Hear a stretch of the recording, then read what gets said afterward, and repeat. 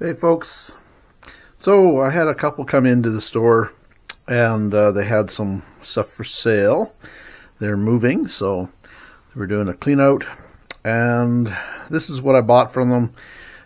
This little pile here cost me $65 or $62, something like that, or $67. Maybe paid a little too much, but whatever.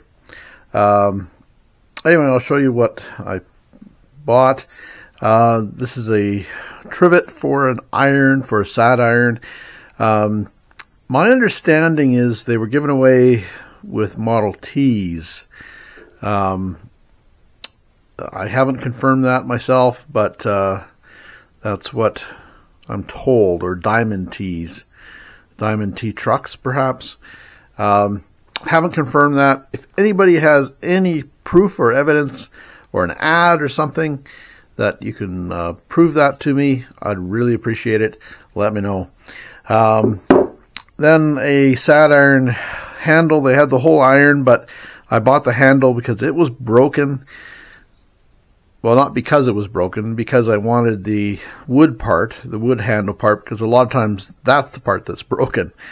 So I just bought it for parts, a couple bucks there. Little Prudential Insurance thimble, yeah. Had a brain fart there for a second. And a Tonka dune buggy, 70s dune buggy, probably early 70s. Then some catalogs, and I've got a soft spot for catalogs, and these ones had some good age. Not the best of condition, but still some good age from the teens. So this one was from the Wortman and Ward Company out of London, Ontario, and had hay trolleys and various other farm equipment in it. So it was just neat. Like I said, I've got a soft spot for old catalogs. Lots of great stuff in them. And they're great for identifying things as well. But like I said, this one's all hay trolleys, it seems. And the next one was a Hardware and Metal magazine from 1917. Just interesting, a lot of interesting ads and such.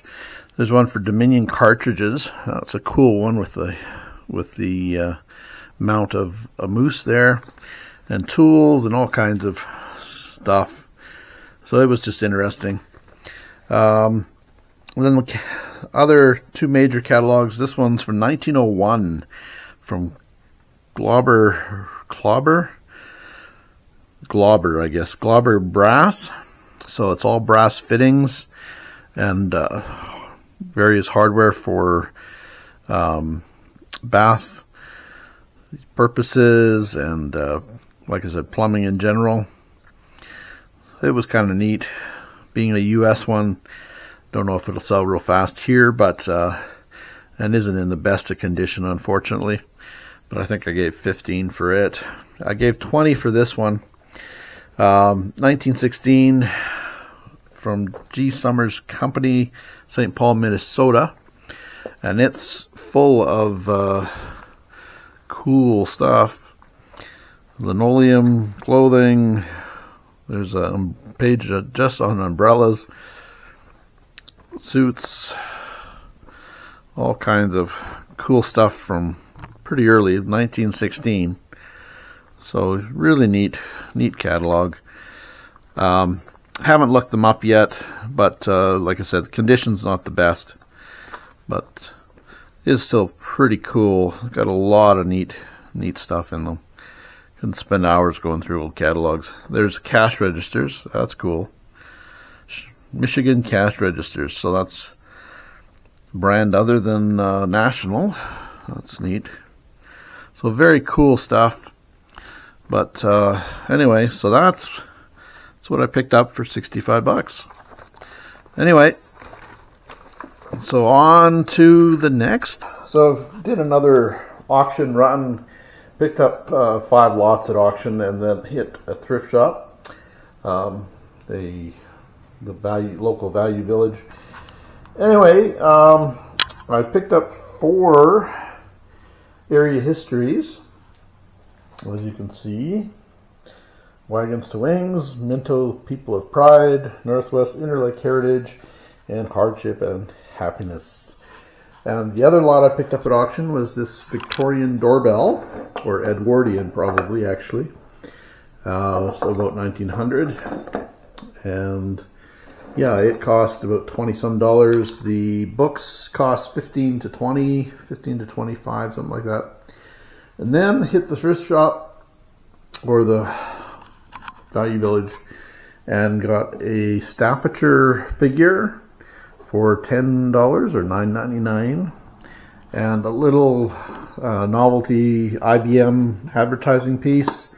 It was $4.99, a little bit worse for wear. Almost didn't buy it, but they're selling for about $45.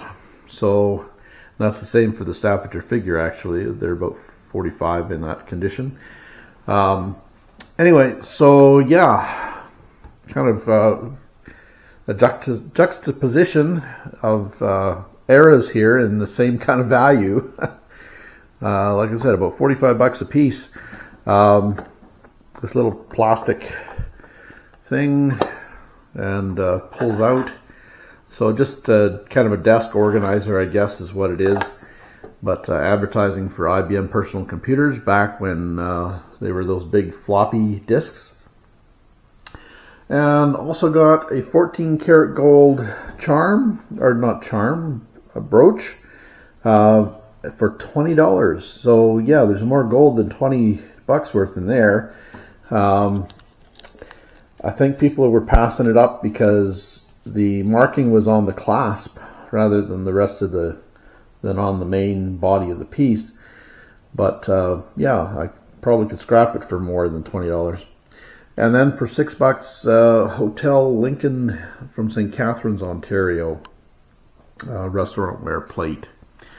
And also I missed last time from garage sales. I got this Young's improved pure turmeric from Hamilton, Ontario, Canada. It was a dime, I think, at garage sales yesterday. But anyway, that's it. That's all I got. Yeah, had to try to make it worthwhile, and like I said, so I hit the thrift. But not a big deal. We had to drive half an hour there and half hour back, so not too big of a deal.